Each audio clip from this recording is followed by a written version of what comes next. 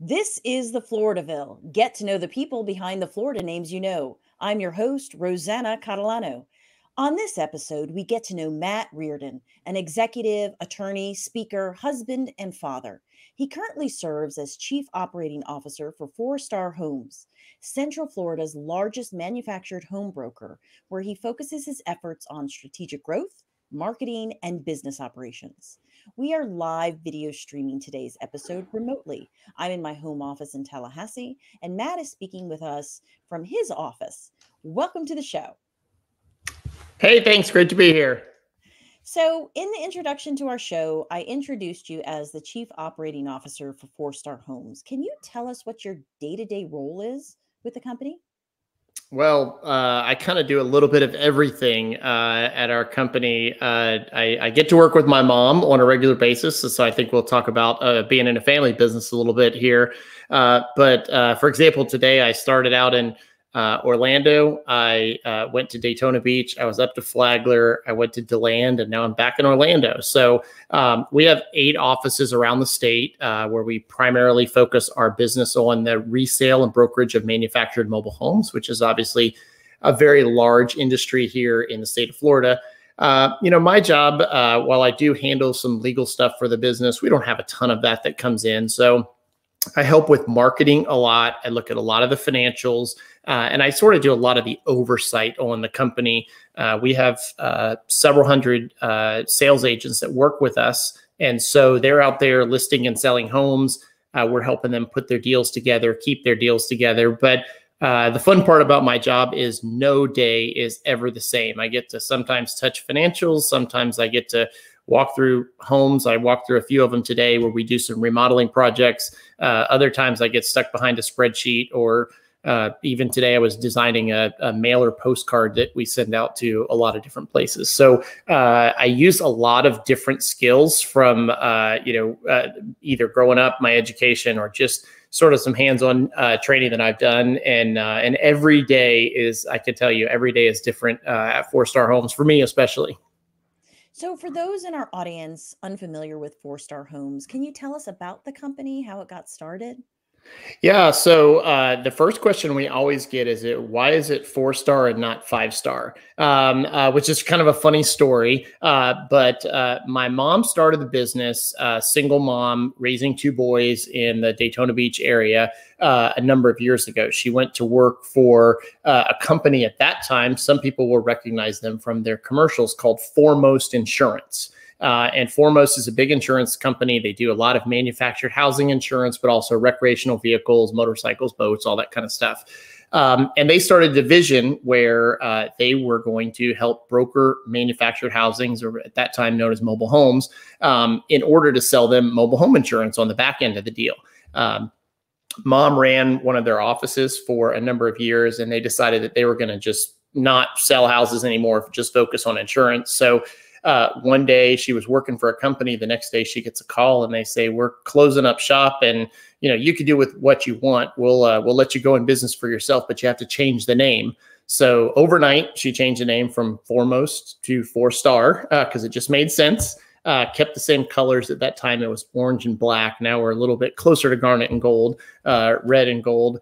And we primarily focus our business on the brokerage and resale of manufactured and mobile homes. It's similar to real estate in that obviously people live in a manufactured house, but they don't own the land underneath the home. We call it chattel property. So the transaction is a little different because it's actually one of the funny stories. People, first-time mobile home buyers, they laugh when I say single wide, double wide, triple wide. So what that means is, how many pieces did your home come in from the factory? So a manufactured home is built off-site in a factory. You've seen them on the road before, and they put them behind a semi and drag them to wherever their final location is going to be. And so if you have a single wide mobile home, you actually have one single title, and it gets registered through the Department of Motor Vehicles. If you have a double wide, you actually have 2 titles, just like you would have for a car, and they get registered through the Department of Motor Vehicles as we do a title transfer. So manufactured housing is, I always describe it as midway between real estate and automobile sales. It's a little easier and quicker, like an automobile sale. We do a lot of cash transactions and the titles go through the DMV. But our agents, as we sell inventory, operate very similar to real estate agents because they have to list our inventory, through a seller, and then we have to broker it. So that's primarily what we do. We have a couple other facets of our business, but we probably do about 80 to 90% of our business is focused strictly on the manufactured housing transaction. I did not know that about manufacturing. I knew it was a big industry. I just didn't know to what extent. So thank you for that. Yeah. Now, you worked for some pretty significant and well-known companies before working for Four Star Homes. Can you tell us what motivated you to make that transition to your family's company? Yeah, I had a really fun career, and I think we'll talk about that. Kind of how I got to Four Star Homes. If I ever write a book one day, I think the tagline is going to be "From Theme Parks to Trailer Parks," because I think that'll just get people thinking about what in the world happened. But I was went to law school, was with NASCAR for a number of years in Daytona Beach, made the transition to SeaWorld Parks and Entertainment here in Orlando. And then moved from the theme park industry to help run our family business. But, after 15, 18 years being corporate counsel and also being in a senior executive role in the theme park industry, for me, it was a quality of life issue. It was also some transition that was taking place, at SeaWorld when I was there, and also the growth of our business. So you're right. It's a very, very big operation in Florida. It's a huge industry in Florida. My mom and I sort of talked about it, and she said, I got a few options here. I can sell the business, I can shut the business down, or we can, find somebody to run it. And for me, I was doing a lot of international travel. Back in kind of 17 and 18, I spent a lot of time in China, a lot of time in the Middle East, and I was running the international development for SeaWorld. So I was on a plane a lot, and we have 3 small children at home. And it was a quality of life for me. It was also a decision where I got the opportunity to work in a family business and kind of control my own destiny a little bit more than being in a corporation like I was. So the business has grown. It gave me a really cool opportunity to be in the business, but also use my finance background, my legal background to help engage and try to grow what my mom has built over the last couple of years.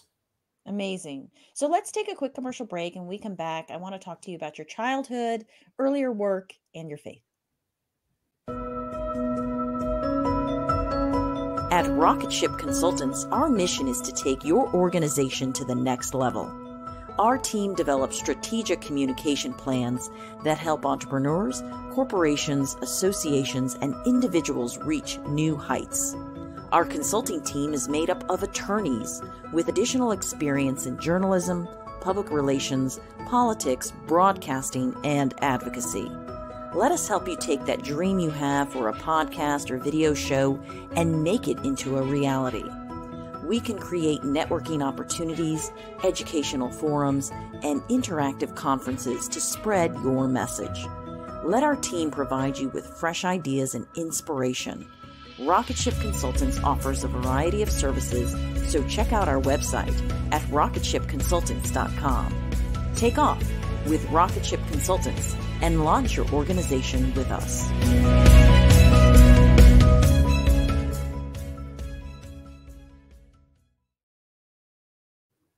Welcome back to the Floridaville. On this episode, we are speaking to Matt Rearden, an attorney and business executive with Four Star Homes. Now, I've known you for several years, and I know your faith is very important to you.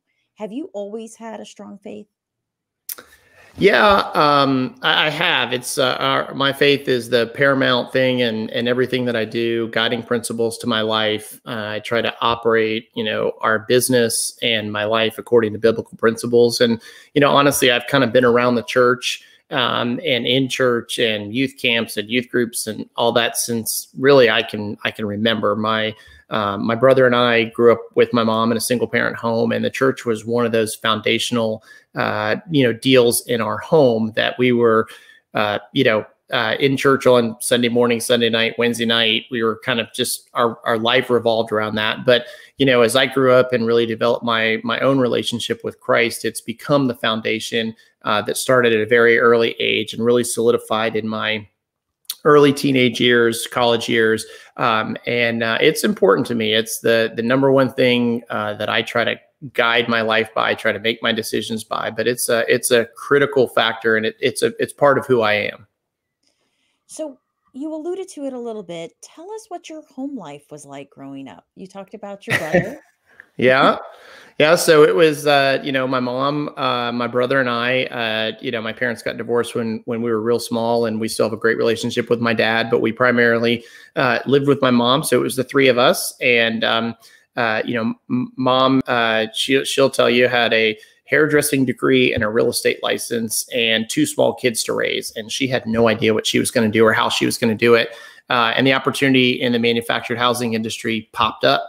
That became what is 4-Star Homes today. And she would tell you she was just trying to figure out a way to put food on the table and raise these two boys that were in her home. John and I are 2.5 years apart. So as mom was growing the business, I was the older, of the two. We are a very close-knit family. In fact, my brother still lives just a few miles away from us. Now I moved to Orlando first, and then he moved, and then my mom actually bought a house over here too. So we see each other a lot. But we grew up, the three of us, really, really tight. And then we also had a really, really amazing group around us with our church, with our school, where we had a really fun childhood. It was, lifelong friends. Faith was very important to us, continues to be. Family was very important with us, and it continues to be that way. But it was the three of us, and we had a really good time growing up in the Daytona Beach area. So I was born in Lakeland. You don't find many of us native Floridians around, but born in Lakeland, grew up in Daytona, and have lived here most of my life. So where did you go to college, and what was your major? So the only years that I really lived out of Florida was when I went to college. And I did my undergrad degree at Oral Roberts University in Tulsa, Oklahoma. So I graduated from high school when I was 17. And I know it was a little daunting for mom to send her oldest son halfway across the country to Tulsa, Oklahoma. But I had a teacher that I went to that taught science. His name was Howard Lucy, and I had no idea where I was going to go to college. And his son went to Oral Roberts, and he said, "I think you'd really like this." So, my mom and I took a trip out there. I was kind of hooked.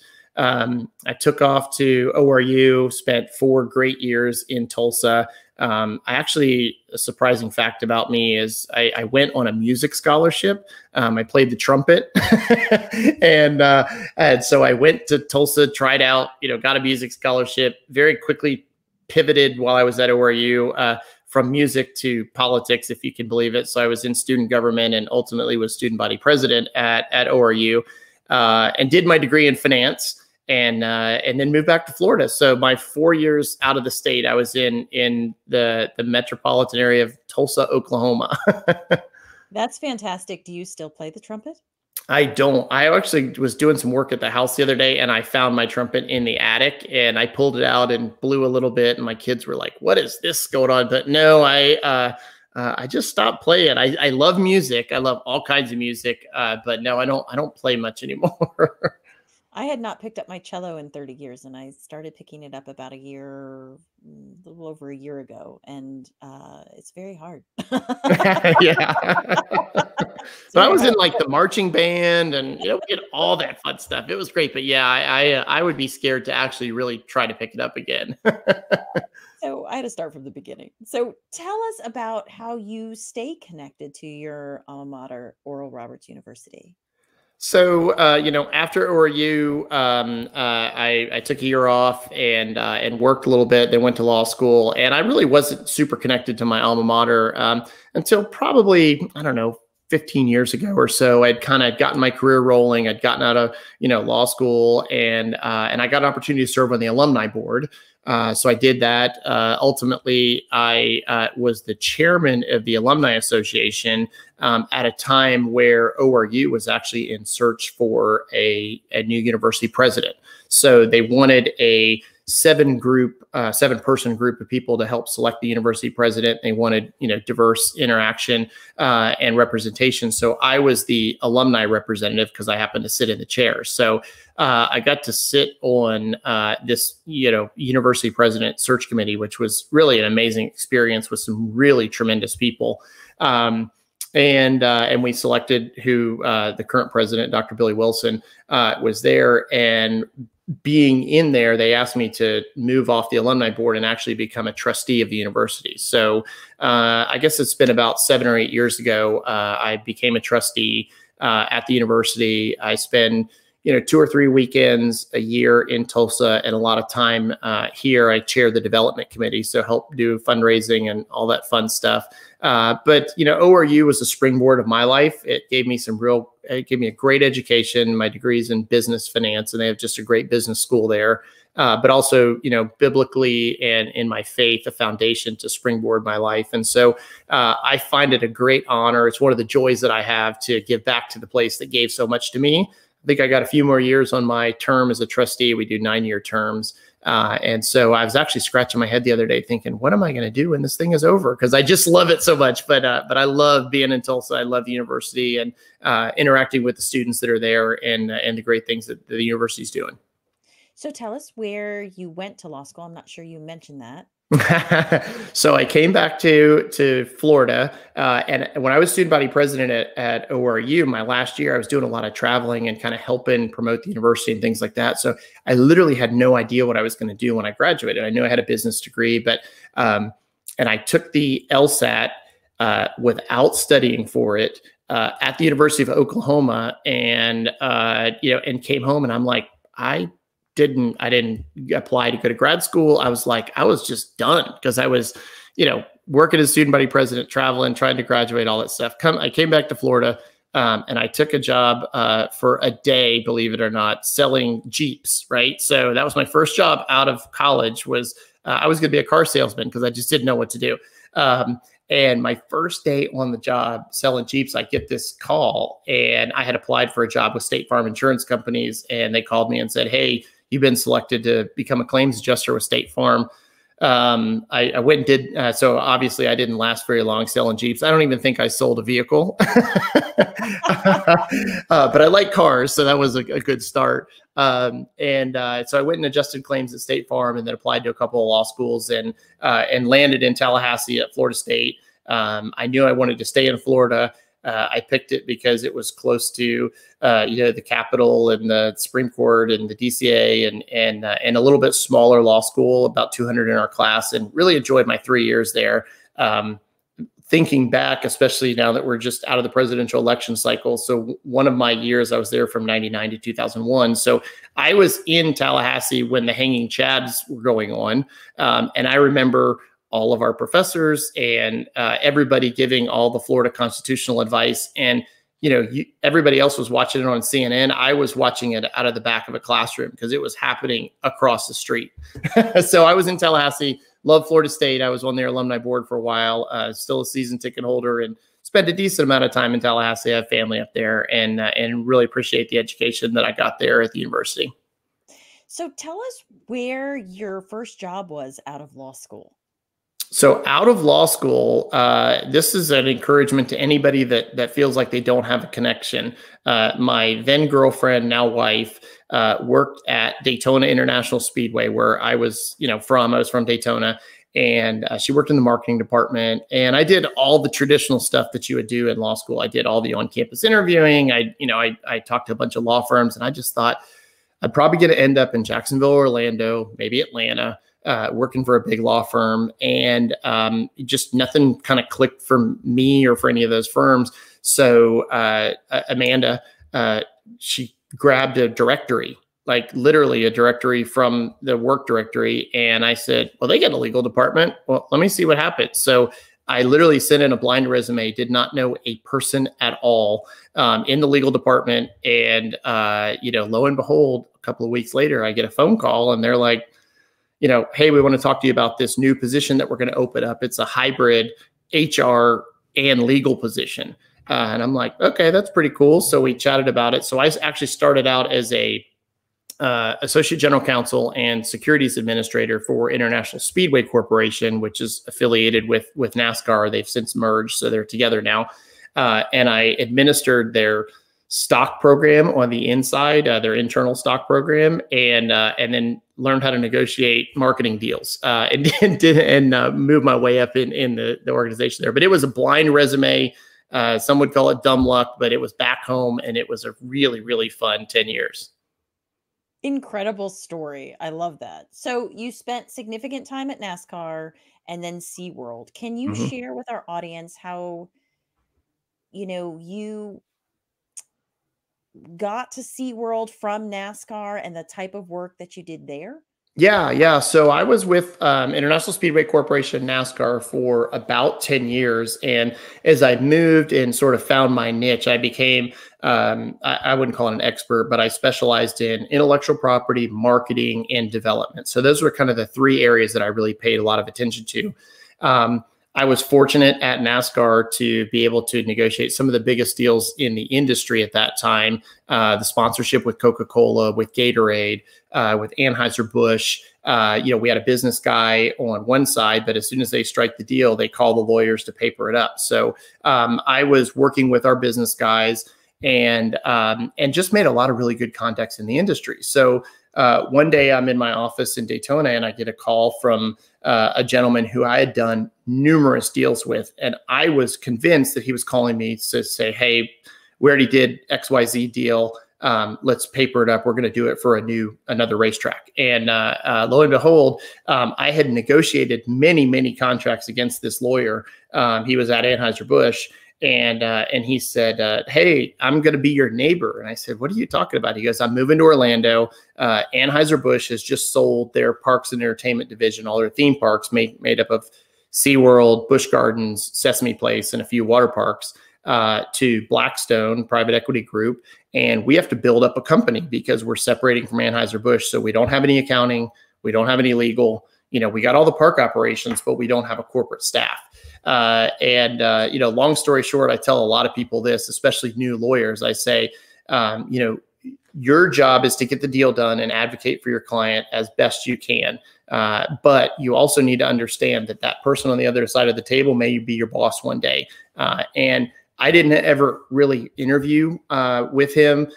We had negotiated so many deals. We were colleagues. We became friends. He said to me in my interview, he said, look, I know you're a fair lawyer. I know you're a good lawyer, but I know that your main function is to get the job done, put the deal together. And that's why I want you on my team.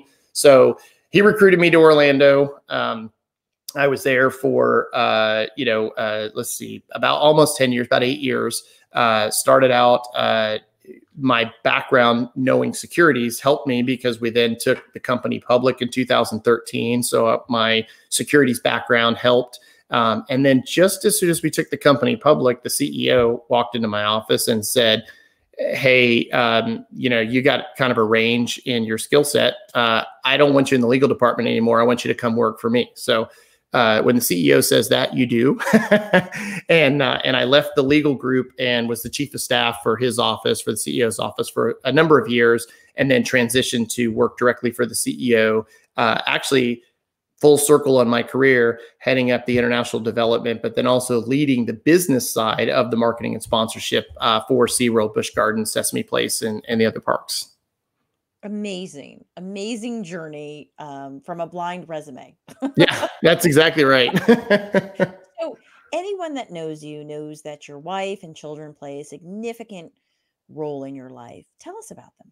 No, they're my favorite. They're my favorite people to be with. Amanda and I have been married almost 18 years now. We have 3 amazing children. Mackenzie's almost 16. I can't believe she's almost 16. Ava is 13, and our son Austin is 10. They're the compass for my life. Besides my faith, my family is the next in line. I think anybody would know that. And as we talked about earlier, part of my job transition was I was traveling so much. I mean, I did a couple 100,000 miles the last year that I was at SeaWorld. And I felt like I didn't want to miss this part of their lives. I love being with my family. I love being with my wife and my kids. And, we just have such a good time together that for me, my job transition had a lot to do with that choice where I wanted to be with them. I wanted to invest in the most important thing that I have in my life, which is them. And it's really turned out great. Mackenzie's a cheerleader. Ava plays piano. Austin plays baseball. They all have their great personalities, but Amanda and I love each other a ton. We love to raise our family together, and we love just being together as a family. That's wonderful. So, you've spent a large part of your career working in the business world. And I think it's safe to say that the goals sometimes of the business world, don't necessarily always align with Christian values. So, how do you deal with situations like this? And how do you continue to walk in faith? Yeah, the business world sometimes can be very cutthroat, right? It's all about the bottom line. Sometimes it's about people, but most of the time it's just about getting the deal done. How we make money? How do we make more money? What can we do? I allow my Christian faith to really guide the principles that we have. I would say I have a little bit more freedom and flexibility, especially owning the family business, where we are very forward in our faith. We talk about our faith a lot. I take in some cues and hints from companies like Chick-fil-A and Hobby Lobby, and those that have really been forward with their faith. What I would say is, hey, I try to be as fair as I can with everybody. I try to treat everybody with respect. And what we find is if you treat people right, and you treat them with love and compassion, it just works. I had a boss that wrote a book called Love Works. And it was just all about how you use the principles of love to guide your business, and see how it ends up on the backside. And it does every time. So for us, it's not about the almighty dollar. It's not about the black and white on the bottom line. Yes, we have to pay our bills. Yes, we need to make money. But doing the right thing, doing it with excellence, doing it with integrity, and doing it according to the golden rule that the Bible says that you do unto others as you would have done unto you. And if we operate our lives like that, I believe that there's a win-win in business and in anything you do in life, to walk according to those principles and treat people the right way. We like to end our show with a little fun by asking all of our guests the same 7 questions. We've turned now from a very serious question, thank you for answering that, to now some fun. So, what would people be surprised to know about you? Well, I already told you one, that I used to play the trumpet, right? Yes. That's probably one that people cannot believe that I went to school on a music scholarship, but that's probably one of the more surprising things about me. I got a lot of little things that I do. I'm a coffee connoisseur, but they wouldn't be surprised about that. I love good coffee. I love coffee from all over, and all my friends know when they go out of town or go out of the country, they need to bring me back a pound of coffee. And I might have gone overweight the last time I went to Guatemala on a mission trip, because I gave away a lot of clothes, but I brought back a lot of coffee, and I stashed, 10 or 12 pounds of coffee back, and I went overweight on my bag. So there's a fun fact for you. When you have guests in town, where is your favorite place to take them? Well, they always want to go to the theme parks. And of course, when I worked at SeaWorld, they really liked to go with me because I knew all the shortcuts and all of that fun stuff. Orlando's got so many great things to do. I love going to the beach. Growing up in Daytona, we love taking people over to the beach. One of my favorite restaurants is at the Ritz-Carlton at Grand Lakes. It's called Highball and Harvest. It's a local kind of farm to table restaurant that they have at the bottom. It's one of my favorites. And then there's this really great barbecue place that's right down the street from our house that appears to be world famous, but it's called Yellow Dog Eats. If you know where Gotha is, it's in this old 100-year-old house, and the chef there is awesome. I love food. So I end up taking them places like that a lot. But Highball and Harvest and Yellow Dog are two top of the list places to go in Orlando. So, what is the name of a book you recently read that you could not put down, or the name of a show you enjoyed binge watching? Well, we binge watched a lot of shows with COVID and with the lockdown and things like that. So I I will tell you, my son and I, he made me. We watched all of the Avenger movies. There's like 12 or 18 of them. I can't remember. We had a lot of fun, but we watched them in order, right? So it was like a month of our time. We had a lot of fun there. But actually, the book, which I love, is Building a Story Brand by Donald Miller. It is a tremendous book. If you know anything or like anything about business, marketing, or telling a story, he succinctly puts it in a great spot. I love lots of books, but that's one that I think I read 2 or 3 times because it was a tremendous, business book, and definitely couldn't put that one down. Among your close family and friends, what are you best known for? A lot of people, close family and friends, want to know how I get it all packed into one day. I'm, hopefully pretty high energy. I think people say I'm pretty high energy a lot. And I'm just known for kind of just doing a lot of different things. I am really, really involved in our church, obviously very involved in our business. And I do my best to make every kids event and family event a very, very high priority. So, I think I'm known as a hard worker, a family man, a man of faith, and someone who kind of just figures out a way to get it done. If you have a nickname, who gave it to you? I don't. I was thinking about this. I mean, besides Matt, that's short for Matthew, but I don't really have a nickname. I could tell you my brother's nickname, but he'd probably kill me. But I don't really have too many nicknames. If you knew you could not fail, what would you attempt? Oh man, I would probably quit my job and start a nonprofit doing something to help people. That's just, I'm going to do it one day. I'm just not there yet. I got to get these 3 kids out of school. I feel the same way. I feel the same way. What are the top 3 things you love about living in Florida? Well, the weather, without a doubt. I'm a Florida boy, so I love going to the cold, but I really love coming back.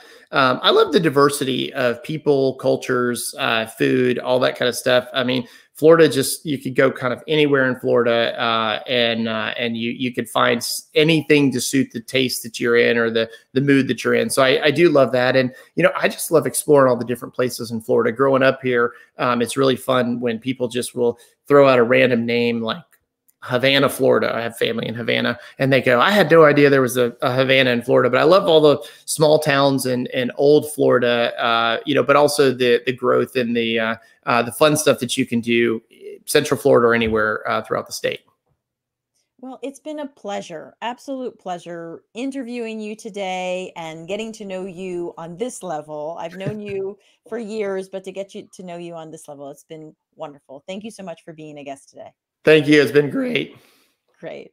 So be sure to subscribe to our podcast channel on YouTube and all your favorite podcast listening platforms. Follow us on Facebook, Instagram, Twitter, and visit our website to see some extras on Matt and to get his contact information. Our video stream director for this episode and audio editor for this podcast episode is Joy Tootle with Rocket Ship Consultants. If you're interested in starting a live stream or podcast, contact Joy at rocketshipconsultants.com. Thanks for tuning in.